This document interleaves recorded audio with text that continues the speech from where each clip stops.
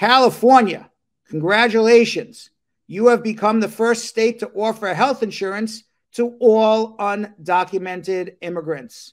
California welcomed the new year by becoming the first state to offer health insurance for all undocumented immigrants.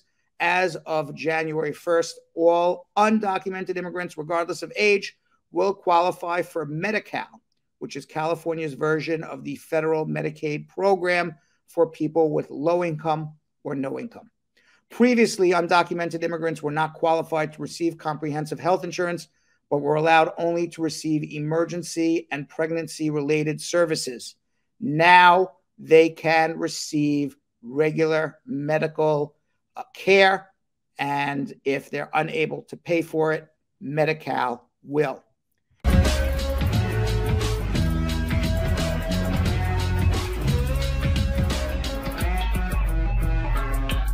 Thanks for watching. For more Brad Show Live, like and subscribe to our YouTube channel.